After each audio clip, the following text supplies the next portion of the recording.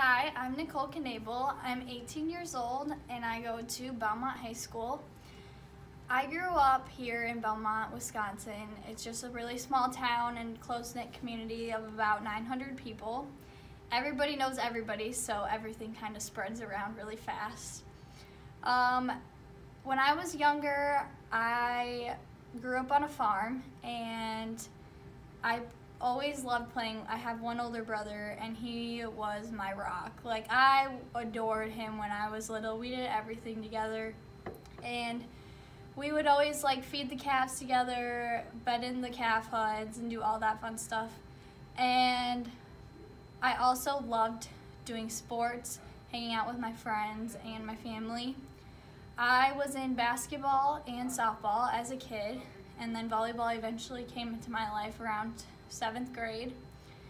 And softball is probably my favorite sport because we've been doing it forever, so it's just what I'm good at and what comes naturally to me. There wasn't really a defining moment in my life that made me who I am. I think it was just the people that surrounded me and the people that I had in my life who made me me.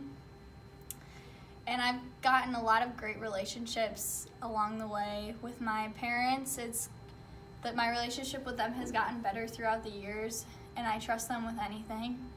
And now I am currently working as a CNA at Lafayette Manor in Darlington, Wisconsin. I love my job there. Basically what I do is help all of the residents in their daily activities and help them whenever. I love my coworkers. I love the residents there.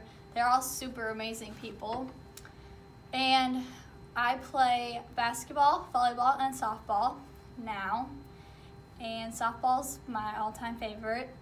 I'm really good at it, not to brag, but me and my team went to state my sophomore year. And we didn't get very far, but it was the greatest experience I ever had.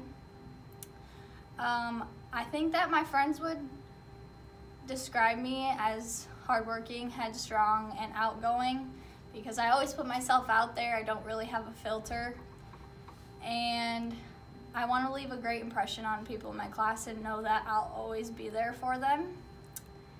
I plan to attend the University of Wisconsin-Oshkosh next year for nursing and eventually become a neonatal or OB nurse. I'm glad of where I'm at and I'm happy to be who I am. Thanks for watching.